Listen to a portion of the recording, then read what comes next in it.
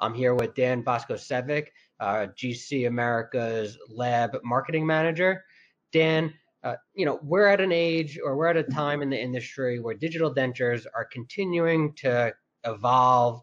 The printers are, it seems like they're there. More and more labs are adopting. What about final characterization, right? Printed, milled, it's great. Sure, you can send it out, but what about when a technician wants to really customize that? What kind of recommendations or products do you have in the portfolio that you might recommend for a technician? We have products like Gradia Gum, and Gradia Plus. These are all indirect composite materials. And Gradia Plus is a newer generation. It has a newer, there's new chemistry behind it, and a new nanotechnology where we use a small filler size of glass that is very densely packed into the small amount of an area, so that it gives you added strength, added physical properties, better color, similar to our Lisi press technology.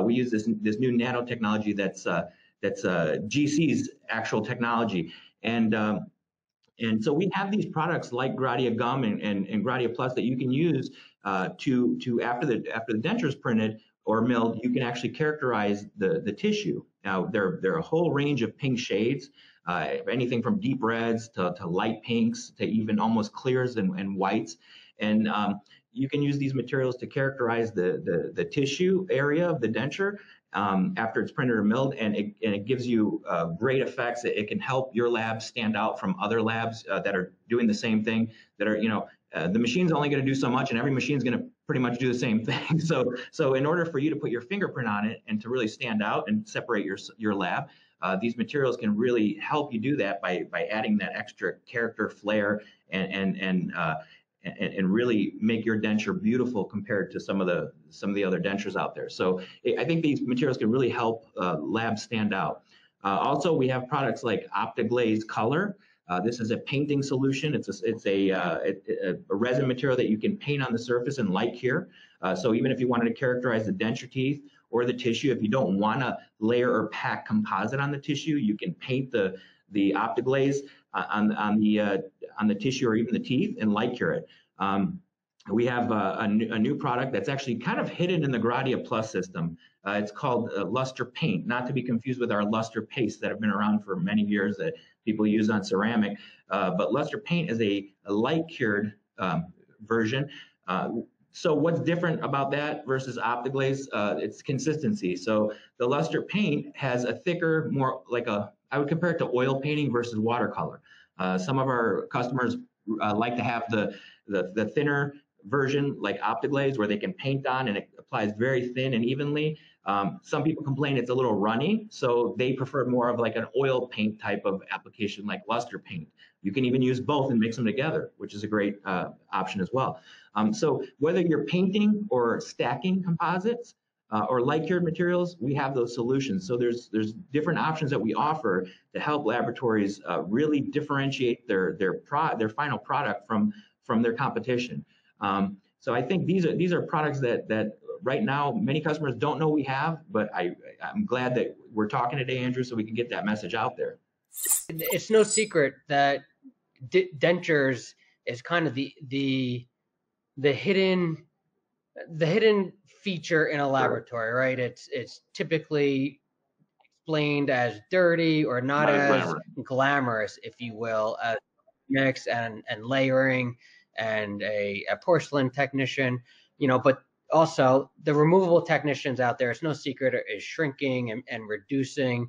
How do you think, some of these newer materials and specifically digital dentistry, equipment, printing, milling, is helping some of these denture technicians or even a ceramist kind of explore new opportunities, maybe get cross-trained on some new features or how to use composite materials or how to use porcelain if they're not a traditional layering ceramist? How do you think, the market is continuing to shift or open up those opportunities because of the reduction of removable technicians? Yeah, that's actually the sad part, is that we're losing removable technicians. We don't have as many. But the good news is I think that it's a lot more attractive now. When I grew up in the laboratory, my father and mother were both technicians, and I learned how to pour models at 10 years old. So this is something that's in my blood, and I can tell you, even growing up, my father never wanted me. He said, if you ever become a technician, I don't want you to become a removable technician because it's kind of dirty. It's a lot more labor intensive. It's not as profitable. But I think it's changed a lot. It seems to be there's a new trend in going into removables now.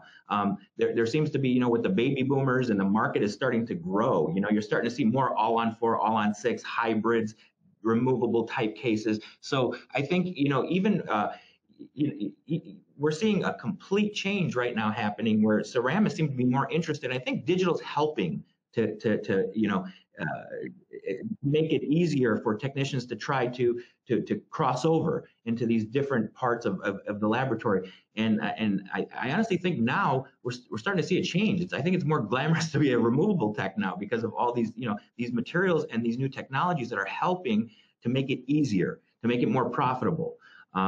Even we were talking a little bit about, these popular hybrid type application.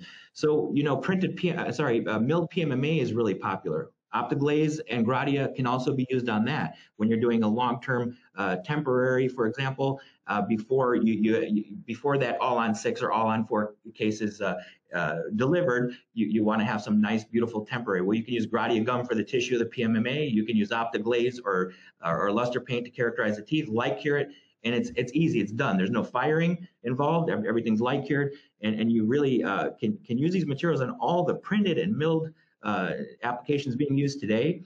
So I think absolutely ceramists are now finding it. Ceramists, I think, are finding it more attractive. They can take their skills and apply them to some of these removables, and then also the removable techs. I mean, I'm seeing on Facebook and all social media, you see all these great removable techs starting to expand and show what they can do with characterizing these dentures and making them pretty and putting their art and their fingerprint on the final product. So I think we're going in that direction where you're going to see a lot of cross-pollination happening in laboratories, and I think it's a good thing.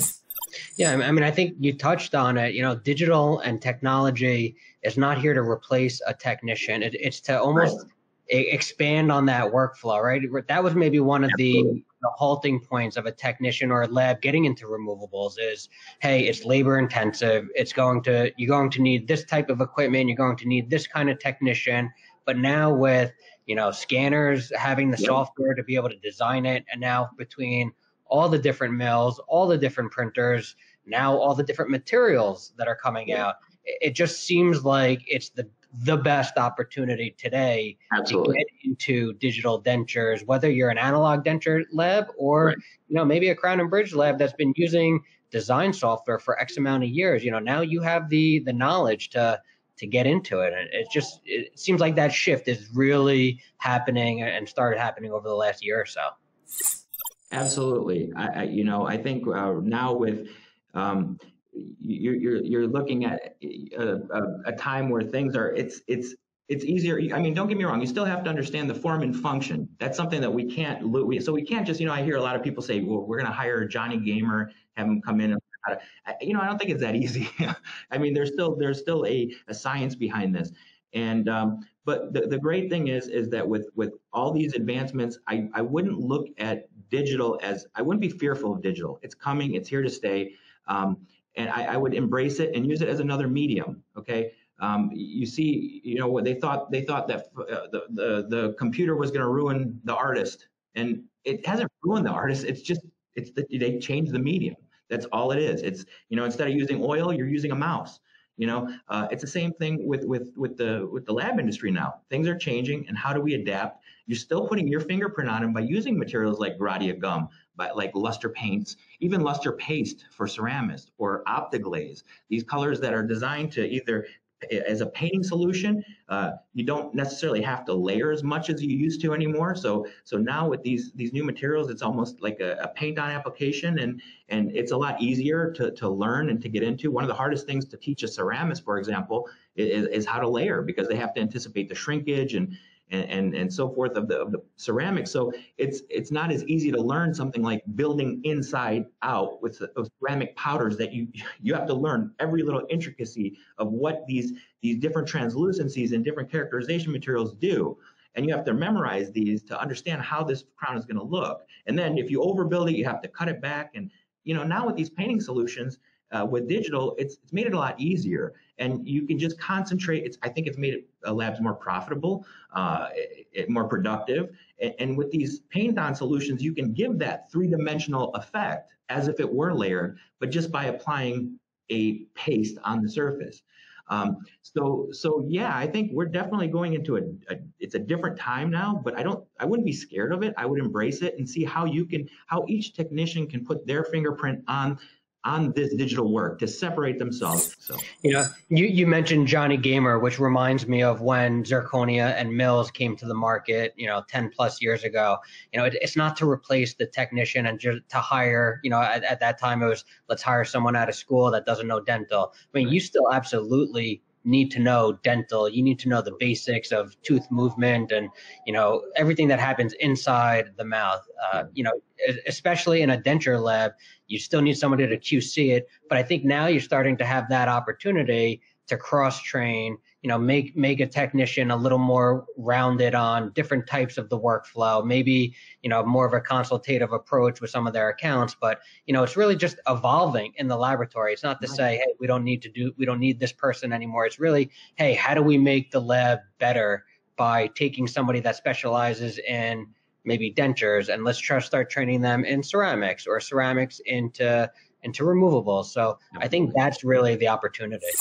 Yeah, and I remember, working for different labs when I was younger, and I remember one of the labs I worked for was a production lab, and you had, it was almost like an assembly line, and you had one person that all they did was opaque, and then one person all they did was layer, and right now it's just changing, right? We're seeing you might have that same production lab today, and now it's going from milled or printed, and you have a enhancer or a characterizer, right? It's changing. For the small lab, it gives the small labs an opportunity to be more productive, take these printed dentures or milled restorations and be able to characterize them quickly and make them look aesthetic without spending so much time as we did in the past. So absolutely. Dan, it really is great to talk with you and to really see all the innovations that continue to come out of GC.